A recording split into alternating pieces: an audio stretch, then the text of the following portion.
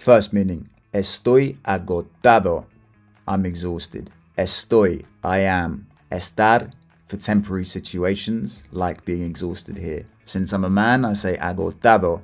If I was a woman, it would be agotada. Second meaning, las entradas están agotadas. Un ejemplo here, chicos.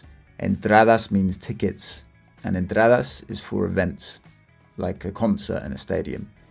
Because I know you probably heard of billete as well, which also means ticket, but that's more generally for transport. So las entradas, the tickets, están, are agotadas. And here, the second meaning of agotado is sold out.